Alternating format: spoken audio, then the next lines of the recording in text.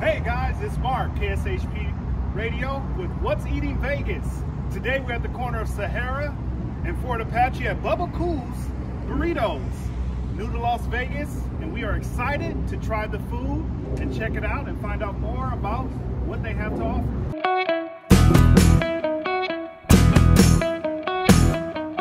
All right, hey, it's Mark from KSHP Radio. What's Eating Las Vegas has arrived at Bubbakoos Burritos.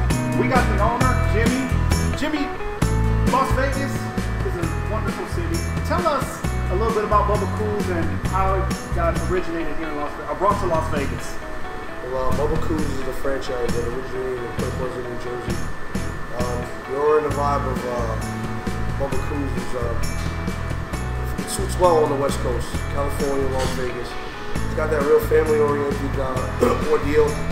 It's real smooth. I mean, the vibe when you come in here, it just feels good. I mean, the culture in New Jersey, especially because Point Pleasant is a beach community, it suits well, what we're trying to implement out here. I mean, as you see, you take a look at our food. We're very diverse. Our menu's there. I mean, a lot of the food is fresh, and people out here in Las Vegas know how to eat here, and they intend to eat here. Yeah. Well, Jimmy, I mean, there is some competition in Las Vegas, especially with other restaurants that are here to do something similar. What separates Bubbakoos from some of you guys' competitors? Well, I mean, number one, our food consistency is spot on. The consumer is our number one priority. I mean, we go above and beyond, for many aspects to just to make sure that, the consumer is 100% satisfied, from all aspects of how we operate. I mean, we're a family-oriented place. I mean, we're engaged in the community. I mean, if you see what we do from the Read It to Eat It program to even myself on how I implement myself with youth kids, sports, trying to get kids off the streets, going to interventions, to troubled neighborhoods where kids are involved with gangs, and just really just putting that extra effort in. Because if you ask me, I mean, Las Vegas is great, but I'll tell you one thing in New Jersey, we're all about service. Yeah. That's just, New York, New Jersey area, somebody's always nipping at your ankles. So if your service ain't above and beyond, we'll be taking a back seat real soon.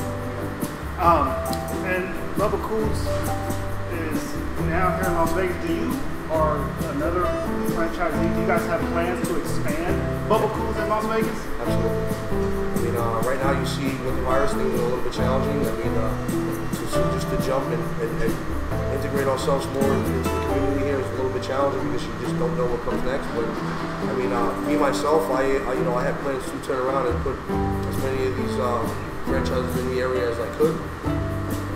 Hopefully, what's going on in the world right now will end shortly. I mean, I had to push the ball and turn around and tell you, But I mean, we're going to be a dominant force. We're a national brand. We got 109 stores coming up, probably within the next, I want to say, year or two, depending on, like I said, what goes on with the virus. But I mean, on the East Coast, we're making a lot of noise. We have 2 stores coming in LA very shortly. We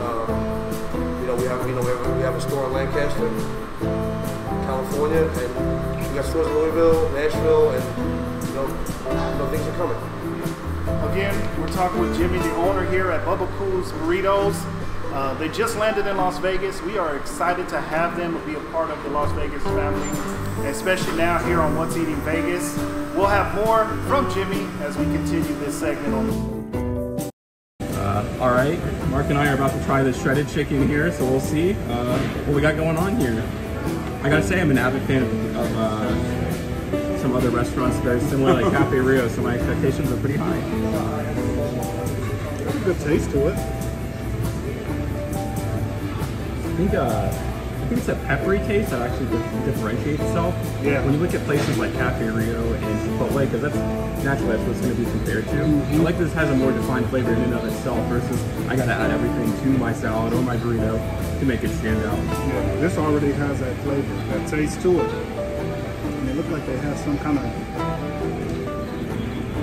seasoning in it. It really brings out the meat. The seasoning really brings out the meat. Tastes really good. Well, that was our first taste. Can't wait to see some more.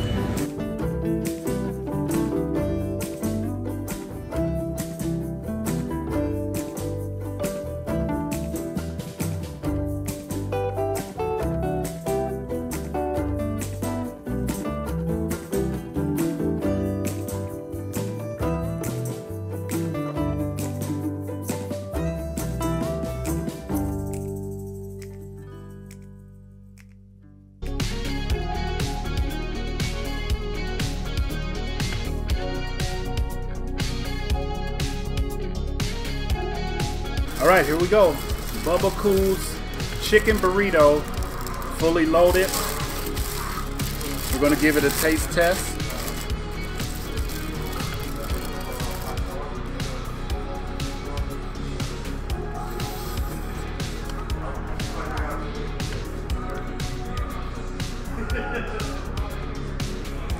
Very good.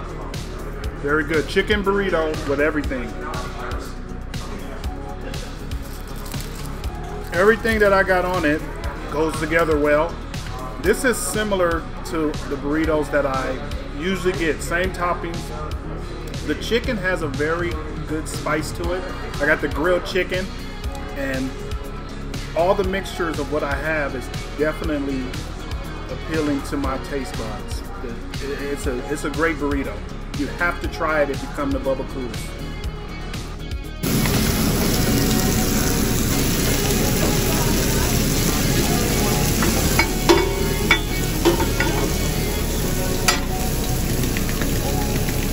So what are you putting on top of the shrimp right now? It's seasoning. It's Bubbakoos original seasoning. Oh, okay. I can't give away secret sauce because it is secret. Perfect. I like it. Can you describe it, maybe? What's that? Can you describe like what the what it does for the shrimp, basically? Does it make it tangy? Does it make it? Yes, it gives it a real savoring taste. You're gonna get a glimpse of that for a minute. We're making this video right now, so this is for me. This video very well. That's why we don't throw any seasoning on the steak. The marinade, it's pre-marinated. It sits for 24 hours. Wow. Yeah. No kidding. So I'll tell you what. You're gonna actually oh no. Okay.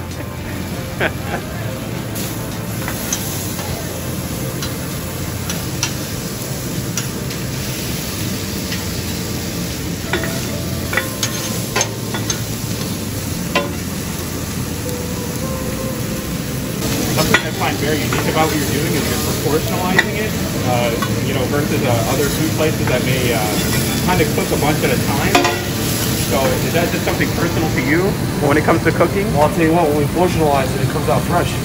So what you do when they mass produce it, how do you know how long the food's sitting? How do you know you're getting the food consistency is not the same, you're not getting a quality product. Each and every one of these portionalized things that are cooked here, whether it's steak or shrimp, it's being cooked fresh. It's not something that's sitting. So when you cook something in numbers, the question is, at the end of the day, is the operator playing with the food? Is he pouring water on it? What is he doing? The food is not going to be. It's not going to taste. It's not going to taste the way it needs if it's been sitting there for 45 minutes. So I mean, the direct approach to this, I mean, it's more sensible to the consumer. They're getting live food. See here, this is cooking each individually, it's all cut up, and this looks fantastic coming off the grill. When I had taste tested stuff like the chicken and the beef, there was actually a seasoning on it. I think I'd mentioned that before, and that it actually has its own standalone flavor. And when you go to places like Chipotle and Cafe Rio, it's actually not exactly that way.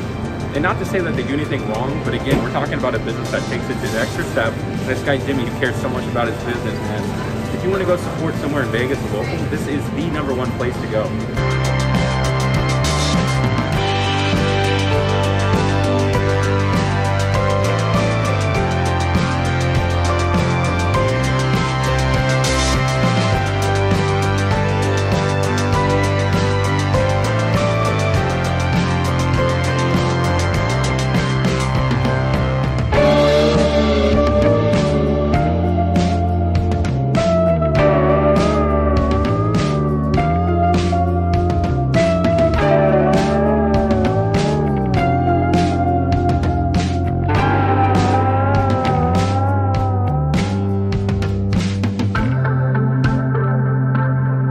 Alright, so I'm here with the total salad. Hopefully that part didn't get cut out, but if it did, I just wanted to say the immediate thing I noticed was all the vegetables, before I get too far into the meat, were actually very fresh. Hopefully, again, it didn't cut out, but I did work at Domino's for 3 years. We had jalapenos come in, obviously, and they're very popular. Nothing against Domino's or anything like that. You notice, some batches weren't consistent with the other ones. These feel fresh, these feel exciting. The olives in particular as well. I can only speak about those two toppings because I worked with them for 3 years. They just taste different. They just taste like they just got in here. And you guys obviously saw the meat. I just filmed getting cooked individually in a small portion. It wasn't like they were cooking the whole thing on the grill. one of the great things about this salad is that when you put so much in it at the very least, and all the flavors in and of itself are so powerful, what you'll end up doing is each bite will have, some of it will just be jalapeno and shrimp, and that's great. Some of it will be guac and steak, and a bit of the salad, and a bit of the lettuce actually. So every single bite feels a little exciting, it feels a little different, and I don't know. I didn't imagine something like this even existed, especially on the affordable scale that it is here. This is not something, I've been to expensive restaurants, you know, Mexican restaurants in the city of Las Vegas, and they have been amazing as well, but you're talking about like a $70 mark versus something completely different at this location. So for the value for the money, it's gonna be around the same as the Cafe Rio, as a Chipotle, but you're getting so much more value out of your dollar, in my opinion. Oh, all right, guys, that was the full experience. You saw Mark eat the burrito, you saw me eat the salad. This is a unique place, man. This guy sitting across from me, he cares more than anybody I've ever seen in my life. And I'm gonna beckon back to this once again. When you got places like Chipotle and Cafe Rio, like those are college kids, they're high school kids. It's nothing against them, it's just, they can't possibly put as much passion as he can into his food. I mean, even when he had new customers come in, even while I was here, I just observed them. He had new customers come in, personal, right to them, man. Asked them everything they could possibly need to know before they went to order. It's just, where else can you get that in Vegas? On top of that, you're getting such unique food. So like, why are you so passionate about this at the end of the day? People make a choice to come here. You gotta remember, I'm a consumer, you're a consumer. Before I was an owner and a franchisee, you know, it's a choice. You get in your car, or you pick up that phone. You want to order. That's, you're doing it. So it's up to, I'm obligated as well as my staff to try to create that experience, that creates something different. You know, that's what separates us from competitors or other franchises, period. You know, it's just that delivery, it's the consistency. It's making the, the customer or the consumer, shall I say, feel welcome and let them know that they're making a great choice or relevantly the right choice. Think about it. You know, what am I saying wrong? The consumer, they're choosing to come here. So now if I don't meet your standards or I don't try to overachieve, do I really deserve to be in existence? Yeah, and that's a really bold thing, because we were talking right before the video, and we were talking about how competitive this town is technically. I mean, Cafe Rio and Chipotle are staples here, like they're everywhere. And you just planted yourself right next to one of them. I don't know if I was going to be able to say in the video, but you planted yourself next to them because you want the competition, because you know your food is better at the end of the day. Well, sure. I'll tell you what, our founders, Paul Otero and Bill Hart, the way they introduced the culture to me, as well as to other franchisees, and how to articulate the brand is spot on. You know, you want that neighborhood feel here. Yeah, we are a franchise, but that neighborhood feel, knowing the people that come in and being able to relate to them on a personal level, I mean, it really convinces, you know, the people who come in here that they're making the right choice. And me as the provider, you know, I'd rather be in an environment like that. Know that I'm catering to my people in my area. I mean, I gotta live in this community. So it's only right that you give back, because what you build up is what you build up. If you don't build anything, then you know, I mean, then you're stuck with what you're stuck with.